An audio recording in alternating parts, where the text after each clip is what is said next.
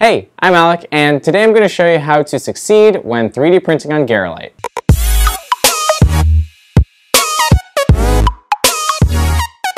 If you've ever printed with high-temp materials like nylon, polycarbonate, or even PETG, you're definitely aware that it has some ability to warp.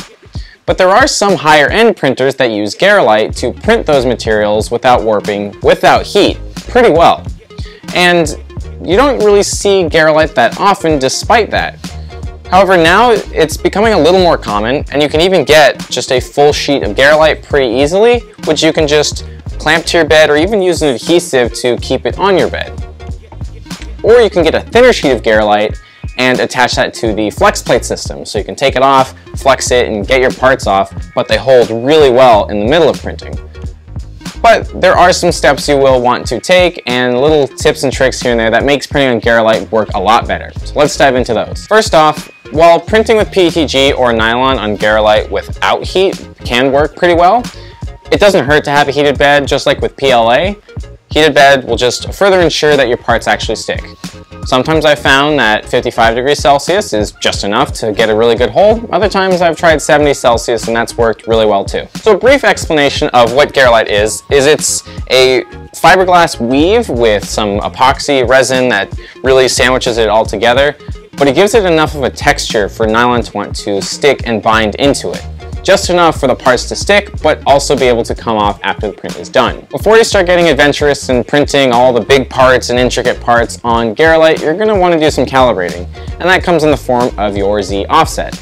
So you're going to want to print just a calibration cube, test it with no Z offset, see how that's working, and if you have baby stepping enabled, you can turn that on and just move it further from the bed, closer, depending on what will make it stick best. Now, you don't want it too close to the bed, because what I've had happen is the part prints really well, but then it fuses to the bed, and that's it. You gotta get a razor blade, carve underneath it, and take some of the Garolite off with the print, and then you permanently have a reminder of that failure, and your part is just has a shadow left in the Garolite. So in that case, my Z offset was too low, but you learn. So once you get your Z offset tuned, you should be able to get your part to the sticks of the bed well enough that it doesn't warp, but also be able to be removed after you're done printing. However, if it's not sticking as well as you'd like, you can always use some PVA glue stick, just smear it on the bed a bit. I like to do a crosshatch where I do some this way and then some the opposite direction, and that gives it a good enough hold to really hold down to the part. And then when the part comes off, you can really see just how well it sticks based on the pattern that it leaves on the bottom of the part. And on top of that, it's PVA, so you can just wash it off in the sink with no problem. And that about covers it.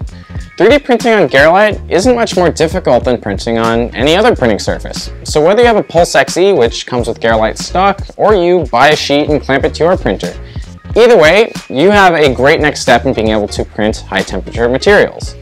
What are some of the surfaces that you guys are printing on? I'd love to hear about it in the comments. I'm Alec from MatterHackers. Thanks for watching.